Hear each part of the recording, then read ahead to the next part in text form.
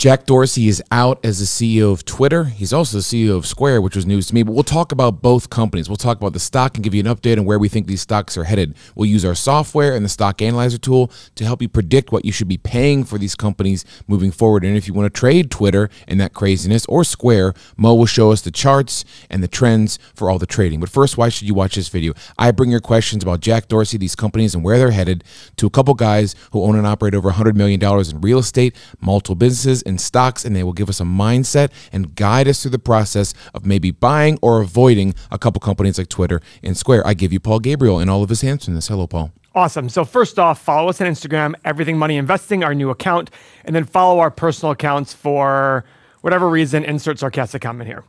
So yesterday, it was announced that the super weird guy. I mean, does anybody not think he's really weird? He's so weird. He's a strange cat. I have a picture of him. He's just incredible. Like, he looks like he'd be libertarian, but he's not. Right? I mean, he looks like a kind of guy who's like a libertarian. He looks like he's like a vagabond from an island. Like he's Bin Laden. Deserted island. He does. He looks like he's in ISIS.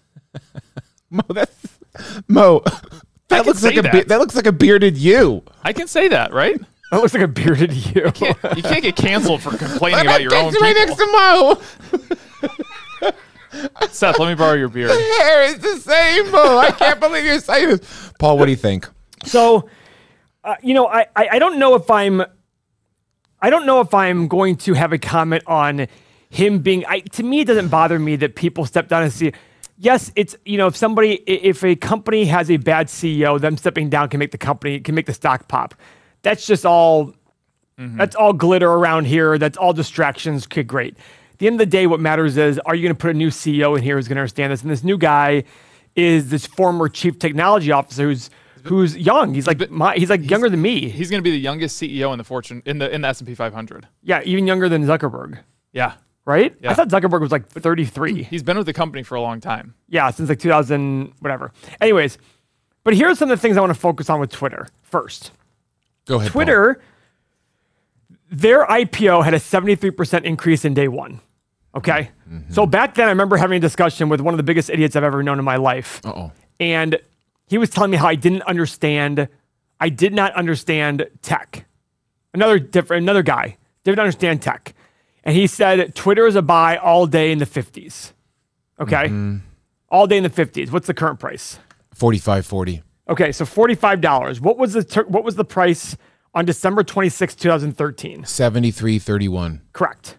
How'd you know that? I'm looking at it. Oh, good for you. That was its all-time high. Did I just take your thunder? Yeah, you did. I'm sorry, Paul. You had the research and you're all ready to go. And I just 73.31. How many okay, if you know this one, I'm just gonna walk off the set. No, here. I have no clue. Okay, how many active users do they have at that time period? Back then? Yeah, Q4 2013. 30 million? No, 241 million. Okay, so now guys. All the way back then? Yeah, all the way back then. Wow. Okay, sorry. How many active users they have right now? Monthly active users. 700 million? No, 330 million. Wow. So here's my point. Here's one point. Go on. If back then I'd said to you, 8 years from now, the user growth is only going to increase by 30%. What would you have said to me? 40%. What would you say to me? Yeah, you're nuts. I mean, it's like, come on, Paul. Twitter's the big. People go. I remember being told this is where people go for news, which is true. Like, news breaks on Twitter. Yes. I just saw today that Brian Kelly, the Notre Dame coach, who's now becoming LSU coach. LSU hasn't announced it yet, and somebody posted that he's already changed his entire Twitter account for LSU, Go Tigers, the whole thing. Wow. So he's already announced it. So they're basically like, what's the point of even announcing it? So anyways, how many shares outstanding do they have on December 26, 2013, roughly? Oh, God. Well, I should say, at the beginning of 2013, they had 471 million shares outstanding. Today, 800 million. Double. Almost double. Almost double. So, guys, the stock has fallen in half. Oh, here's the better one. How much revenue do they have in 2013? Well, not as much as today, I would assume, right? I mean, far less. Yeah. I actually don't know. It's right here. Oh, 534 million in revenue? Yep. And today, 4.8 billion. Yep. So if I'd also told you in 2013, by the way, the revenue is going to be 10 times higher in 8 years, and the stock's going to be lower, what would you say to me? Paul, you're crazy. This is what you don't get. You're so stupid. Guys, We're in this huge bull market, and I'm already finding examples of stocks over the last 8 or 9 years that have sucked, even though their businesses' fundamentals have gotten better. This is just showing that overvaluation does not work in the long run. It just does not work. This 10 times the revenue, almost 10 times the revenue, and the stock is down. I'm taking this in lifetime, Paul, because I keep thinking, God, if a great company like Twitter that had all the momentum, it was the best thing ever, all the top stars, all the top networks, it's just a general, the tweet is a new word, and all of a sudden you're saying that the revenue is up 10x, the subscriber base is not up that much, the user base is not up, and the stock has halved. I keep going back to a stock like Tesla, where everything's gonna happen over the next 10, 15 years, the robots and everything. And all of it, even if all of it does, the stock could be half of what it is today. I mean, look at Instagram. In 2013, they had 110 million annual users. That was half the size of Twitter. Now, granted, they're different platforms, but they're still social media. But that's exactly the point we're talking about here, Seth. We're sitting here saying, look what has to happen in the future. All these things have to happen, and valuations have to stay reasonable in order for you to do well. This is what everybody's forgetting. So I love these examples because we are in such a massively hyped bull market, and I can still find examples today of companies that just have hit the metric. If I told you 8 years ago, if I said to you, okay, guys, Twitter is going to have 330 million active users in 8 years. First off, you said, Paul, you're stupid. You're wrong. It's going to have way more than that. It already has 240 million. Triple. I said, hey, the revenue is going to be 10 times higher. You're going to be like, see, that's $50, that's $70 stock. It's going to be 700 or 1,000. You're and right. It's at $45 today. Again, I will bring this comment in, and it's going to offend some of you, and I'm okay with that. I don't mind trying to be the Howard Stern or the David Portnoy of the finance world. If you don't get this, I understand that. I'm not the channel for you. We are not the channel for you. Just unsubscribe. Just hit the dislike button. I don't care. You're just not going to get it. Because to me, this makes absolutely the best sense in the world. And to somebody out there who's probably like, damn, you're right, Paul. How did that happen? And guess what? I'm wrong a lot, but my errors are usually of omission, right? Okay, I was wrong on Tesla. I still think Tesla's going to sell for a lot. I was definitely wrong on Amazon. 1,000,000% wrong on Amazon. I did not think they were going to have the growth they had. I did not think that at all. But this is what I'm talking. In the long run, valuation matters. What's behind the company matters. But guess what? This company had 10x growth in its revenue. 10x growth in its revenue, and it still couldn't make it. Then you look at things like, so anyways, back to Jack Dorsey. He's a weirdo. Like, I can't even remember the last thing we talked about having to do with Jack Dorsey, talking about Twitter or Square in the sense of like everything. Every time I hear something about Jack Dorsey, it's crazy controversy. Some crazy statement he's making or something. It's fine. It's fine, but I look at this as a positive thing for both these companies. Just get him out of the way. Just go focus on building the business. Me, I'm more bullish on the fundamentals of Square than the fundamentals of Twitter. I'm not saying buy Square, because at the end of the day, let's use our exclusive software to go look at these companies. Sure. So let's go to the 8 pillars tools. Let's first look at Twitter. So guys, Twitter, right here, $36 billion company. $36 billion. 5-year PE of 211. Guys, we want this under 22.5. It is 211. Little high. Little high, okay? No dividend. 5-year return on invested capital is our pillar number 2. We want it greater than 9%. It's 4.6%. So guys, even this great company can't even invest its own capital and get a decent return on it. Its 5-year average free cash flow is 570, and last year's free cash flow is 324. So it's actually decreasing. It's actually free cash flow last year is down compared to the last 5-year average. Where's the positive here? There's positives. It's trendy. There's positives. Look at the revenue growth. It's crazy. 82 million, 534, all the way up to 4.8 billion. FYI, we have a startup called Dynasty Owner. Go to dynastyowner.com if you love fantasy football. We use Twitter for ads for hey, Tim, how bad was it? It was awful. It was awful. It did not go well at all. Our Facebook ads go great. Twitter, awful. So, profit. Let's look at the profit. Net income, pillar number 4. They lost 316 million. They lost 180 million. Guys, look at this. In the last 10 years, they've only made money in 2 years. In the last 10 years, they've only made money in 2 years. How long can they keep not making money? You tell me. They're issuing shares like crazy. Look at this. 471 to 797. Every year they just issue shares. Hey, what do I say about it? You're the crack dealer in the street. Everybody's going to keep coming to your car to buy crack. Just give them what they want. Just give them the crack. Fund all your losses. Who cares? Just keep doing it. Eventually, I mean, it's just crazy to me. I look at this and I think to myself, how are we not understanding? This is why let's just skip to the 8 pillars tab. So guys, for those of you who are new, we use our 8 pillars as a way of getting a story for these companies. It's to say, hey, we've had 8 check marks and we haven't bought them. We've had 8 X's and we've bought those companies. The point of the 8 pillars, though, it tells us a story about where is the company going. Twitter's been around, has enough track record. This just overall, our valuation metrics are the first one and the last one. The price to free cash flow is 64. We want it under 20. The PE is 211. We want it under 22.5, the 5-year PE. They can't make money on their invested capital. Their cash flow growth is negative. They have tons of debt. 9.3 times their 5-year average free cash flows or debt levels. They're issuing shares like crazy. I don't know. Yeah, their revenue growth, their income growth is up. By the way, how is their net income growth only up 185 million on 2.37 billion in revenue growth? Guys, these are the things I talk about. I talk about these pillars as a way of looking at a company saying, I mean, if it wasn't for us making a video, I wouldn't have gotten past pillar number 4 on this. Just saying, okay, this is just looking stupid. I don't even get this. I want to know how in 2020, when everyone was sitting at home, they lost $1.24 billion.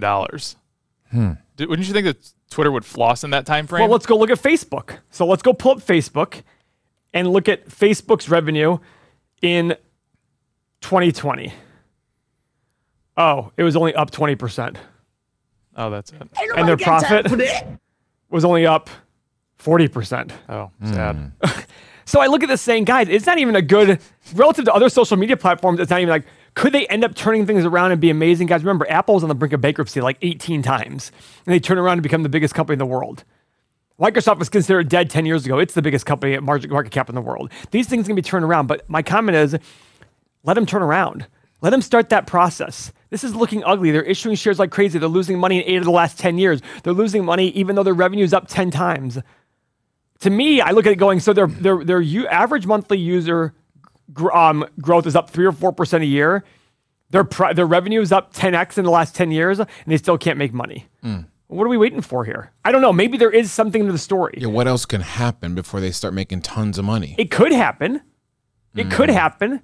They could all of a sudden start making $1 billion a year, but even at $1 billion a year in profit, what would you pay for that? Would you like to show us in the Stock Analyzer?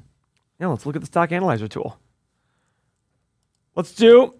Yeah, there you go. So, guys, Stock Analyzer tool is probably the most popular thing we have. Oh, I'm on Facebook, aren't I? Yeah, but go ahead. You were gonna tell them about. Well, Stock Analyzer tool is probably our most popular portion of our website, and the reason being is it allows people. Every investment is the present value of all future cash flow.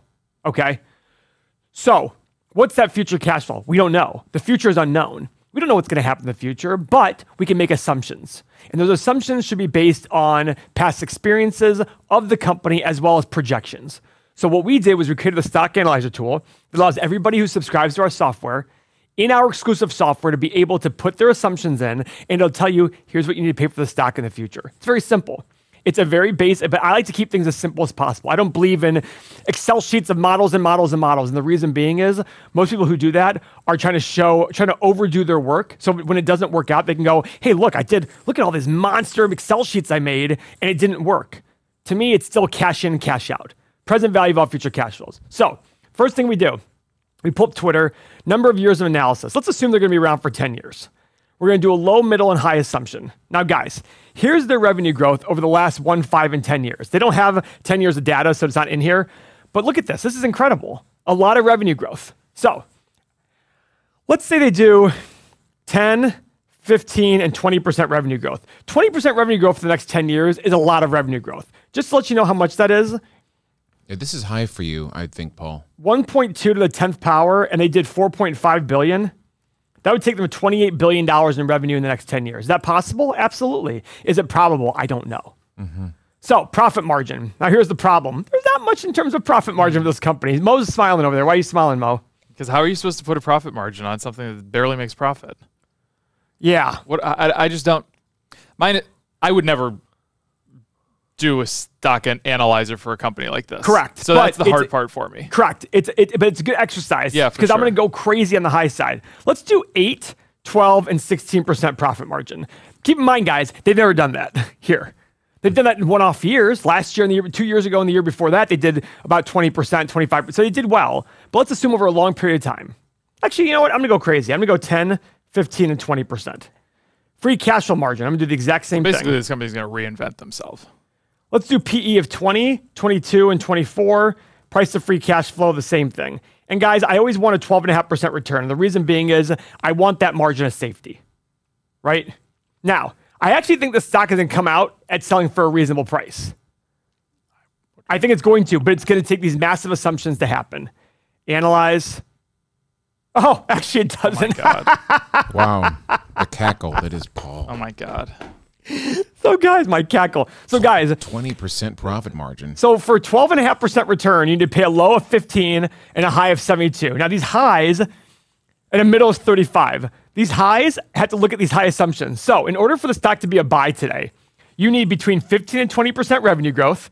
You need 15 to 20% profit margin. You need 15 to 20% cash flow margin. You need a PE of 22 to 24 and a price to free cash flow of 22 to 24. So what this means, guys, is the company needs to do something it has never, ever done for the next 10 years. And it needs to be pretty consistent about it, which it's also never done. Yes. So does anybody understand how this is confusing to me?